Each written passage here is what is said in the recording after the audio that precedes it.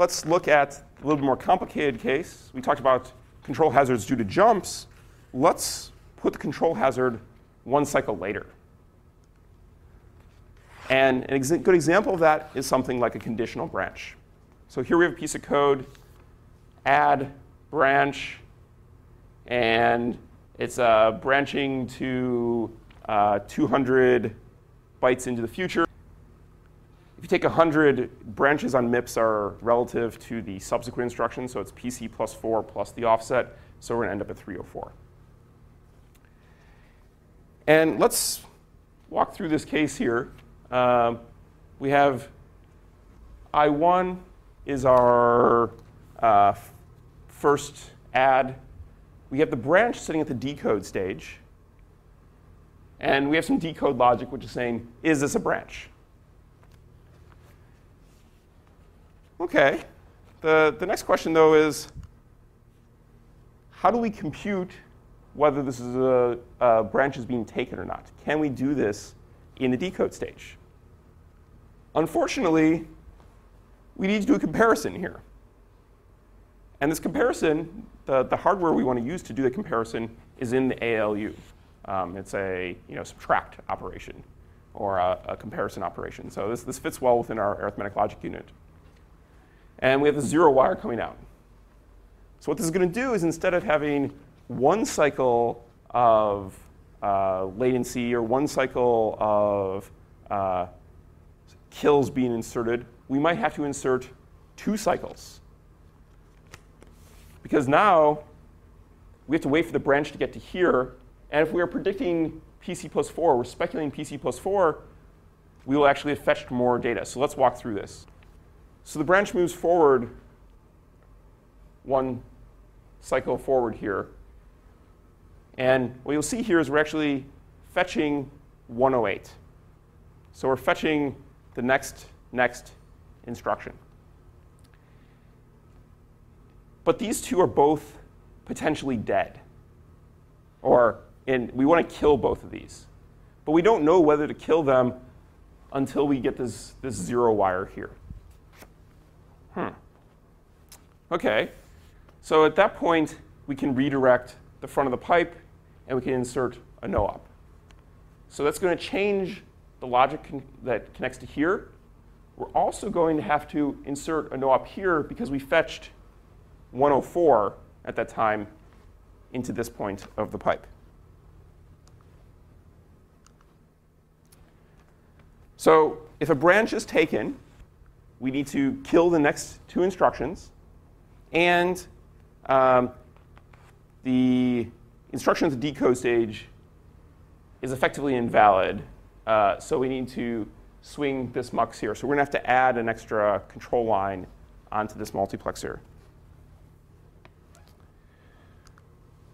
And now, stalling and killing makes a lot more difference.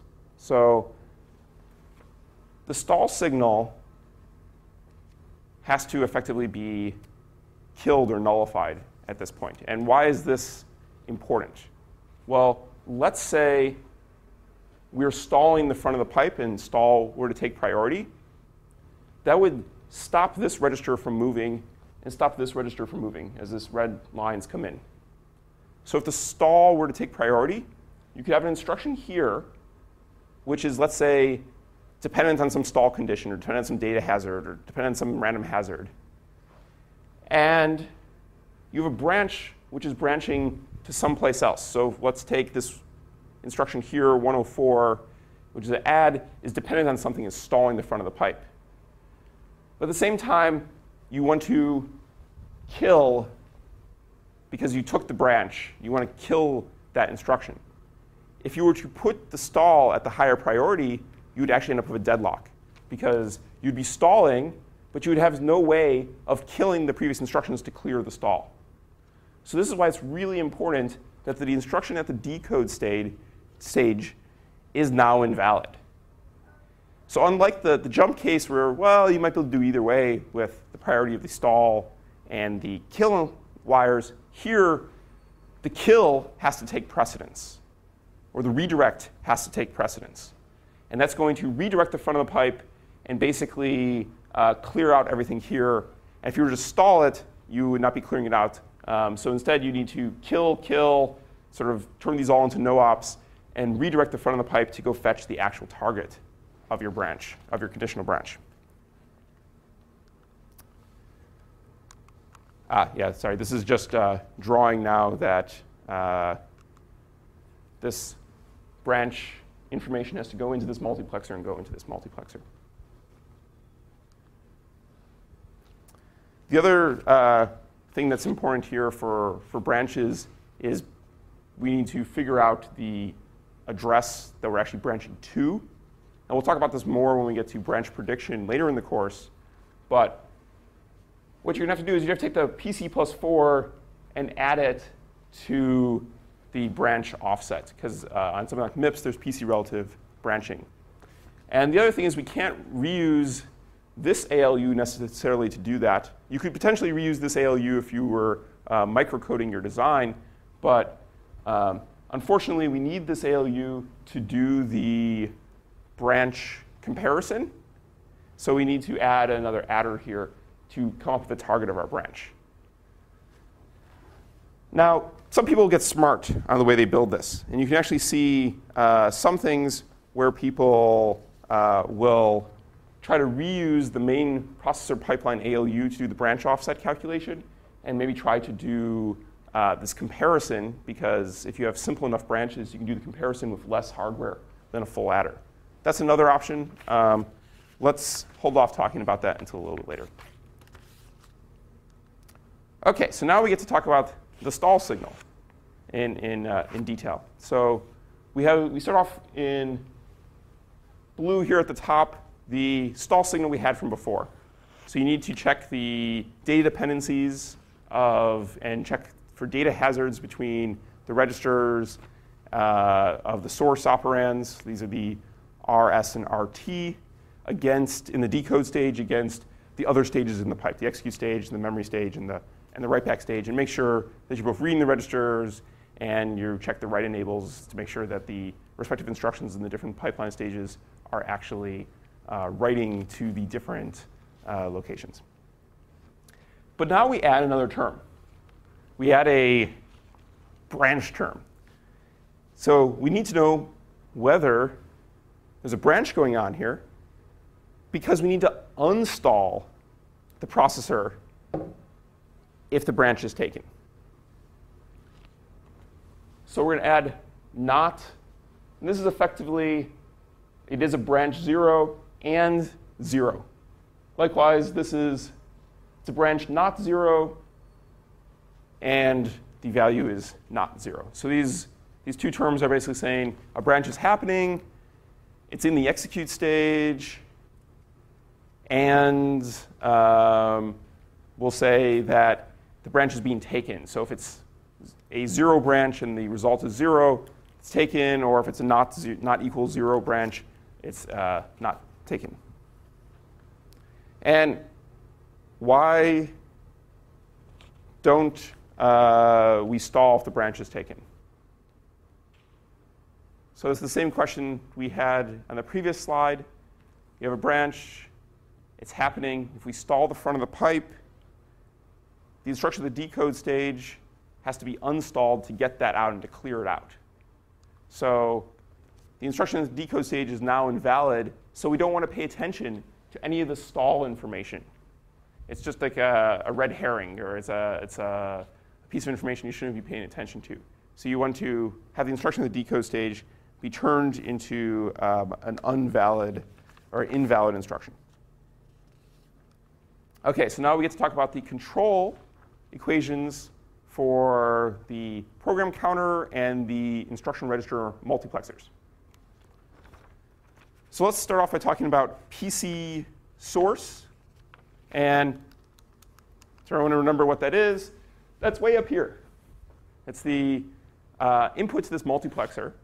And that's going to select where we're branching to, or excuse me, not necessarily where we're branching to, but the program counter of the next instruction we're going to fetch on the next cycle. And it's on the next cycle because this is a flip-flop. So a little bit of control equations here. Just I wanted to point sort of two basic things out in this these equations is that the older instruction, or the thing that's farther down the pipe, is going to get precedence over younger instructions, and for the control signals going down the pipe. So if we look at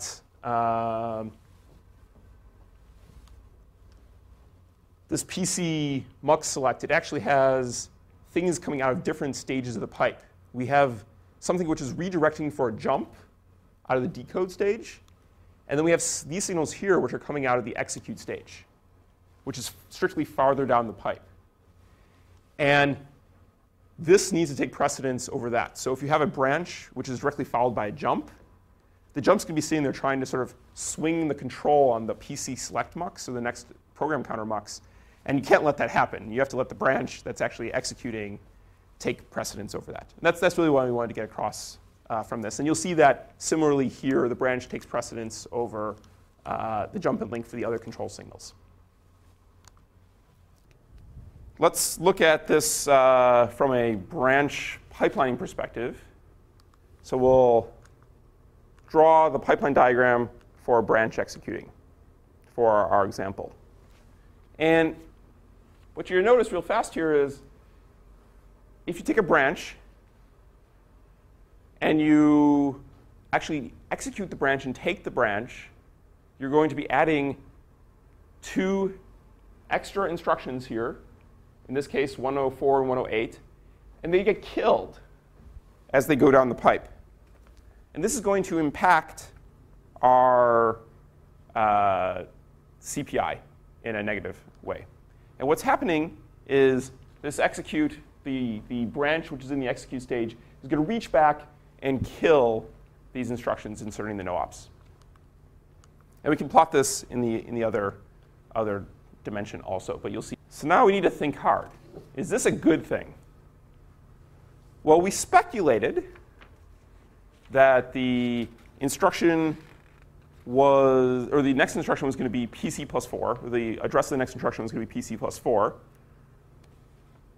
So we took something where the CPI was, let's say, 2, a machine with CPI is 2, and we cut it down a little bit in the common case.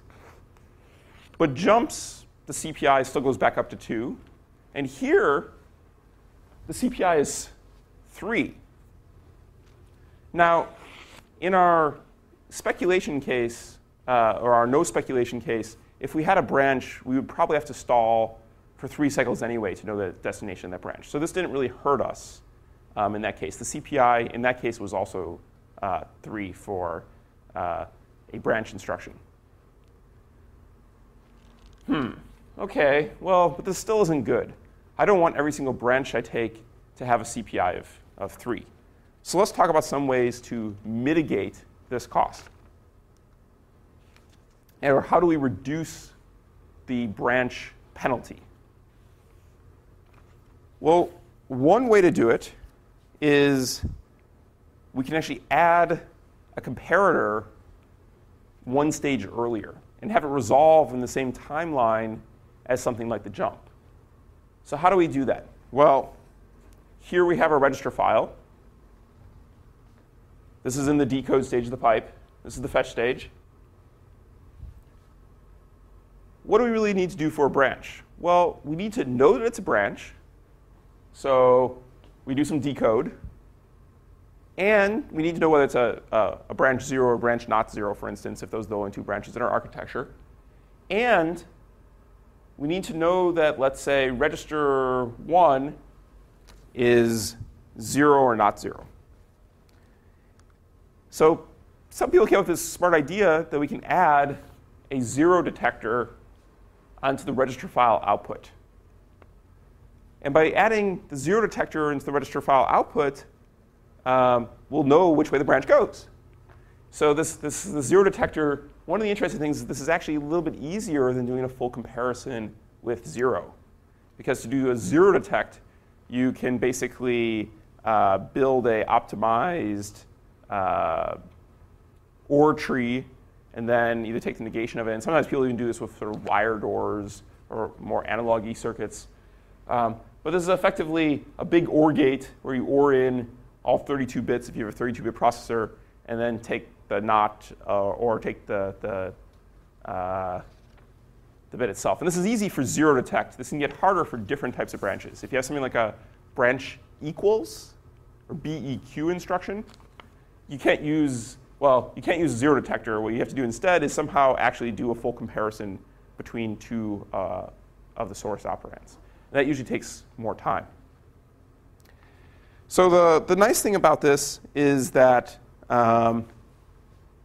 it'll take all your branches and take them from a CPI of 3 when they mispredict or when you misspeculate to 2 cycles with the same timeline that you had with a jump. So you end up with the exact same pipeline that we had for jumps now. The downside is that this is going to elongate your cycle time, because you have this wire coming out, and the wire needs to go into the logic which computes PC source, and this can become a critical path. And it's a critical path because you have to go through the decode. That's usually done in parallel, but you have to access the register file, then go through a zero detect, and then go into the control logic which computes this, and then come around and latch the information or flip-flop the information. So you can really negatively impact your clock period. And as we talked about the iron law of processor performance, you can either get performance by lowering your clocks per instruction, or you can get it by lowering your clock frequency. Or excuse me, increasing your clock frequency or lowering your clock period. So these two things trade off. So you can elongate your cycle time, which will negatively impact your performance or time per program in our iron law of processor performance. But on the flip side, you will have branches resolve faster. So your clocks per instruction or your aggregate clocks per instruction, especially for branches, will go down. So this is only one approach. Another approach is you can expose it to software.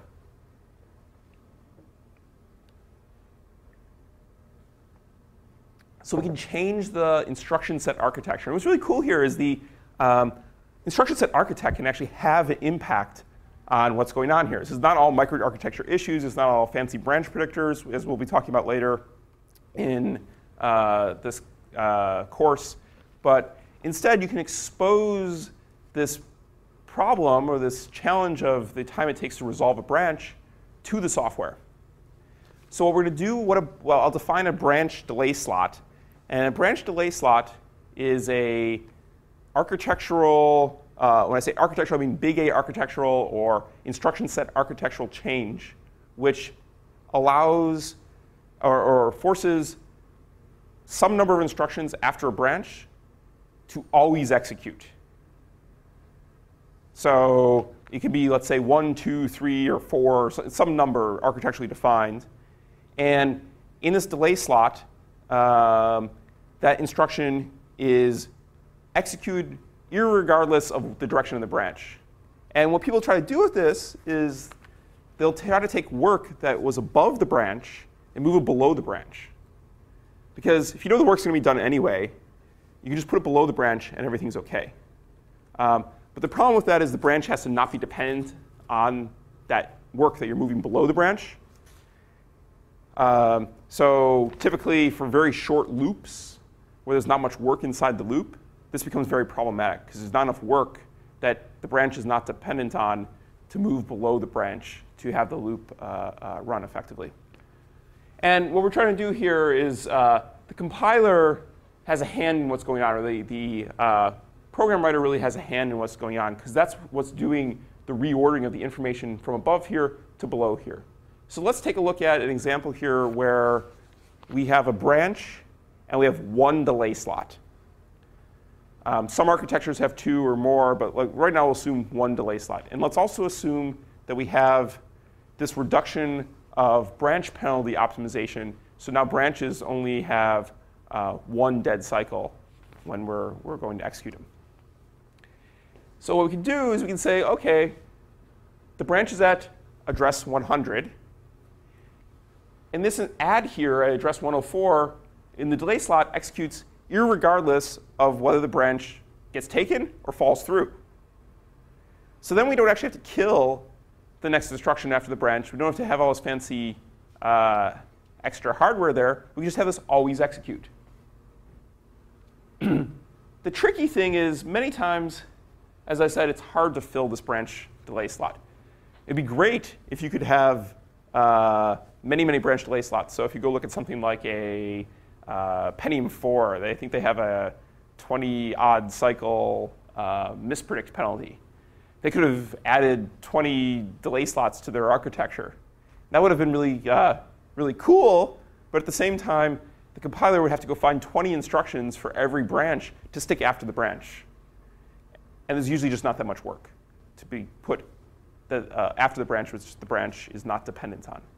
So we have a really hard time filling these branch delay slots. And roughly, if you go look on something like MIPS across sort of old spec ints, to give you some example here of how often the compiler can actually fill branch delay slots, I think the rough rule of thumb is if you have one branch delay slot, you can usually fill it maybe about 70% of the time on something like spec int. Spec int is a common benchmark suite that's used throughout the computer architecture industry or the computing industry to measure performance. And if you have two branch delay slots, that second branch delay slot only gets filled less than like half the time. So if you're only filling these slots relatively infrequently, you might be better served by coming up with other prediction mechanisms. And we're going to talk later in class about, not this class, but in a different lecture, branch prediction, which is a technique to cover branch latency and to make a branch decision early, where we can predict whether the branch is being taken or not taken. And this can be used to dramatically reduce the branch penalty. So let's draw the pipeline diagram here of a branch delay slot, or architecture has one branch delay slot. So we have the add flowing down the pipe, we have a branch flowing down the pipe, and now we're going to have this next add, and architecturally we've defined that always executes whether the branch is being taken or not taken. So this code sequence, or excuse me, this pipeline diagram sequence here is the same for whether the branch is taken or whether the branch is not taken. In this case, we're going to say that the branch is taken, and we go to execute this next add here. But you'll see that there's no bubbles. There's no no-ops being inserted. So we've actually improved the performance here. This is assuming, though, that this add is doing useful work. Now, this is really important to say because the compiler or the program writer has to put something here. And if they can't put anything useful, they're going to have to put no-op. And that's not useful work. Doing a no operation, you might as well just have had the hardware insert the no-ops for you and save some instruction coding space. So there's tough trade-offs here between how often you fill the branch delay slot versus having a branch delay slot. But for right now, we'll say branch delay slots are one good technique to put useful instructions after a branch and not have branches stall a lot.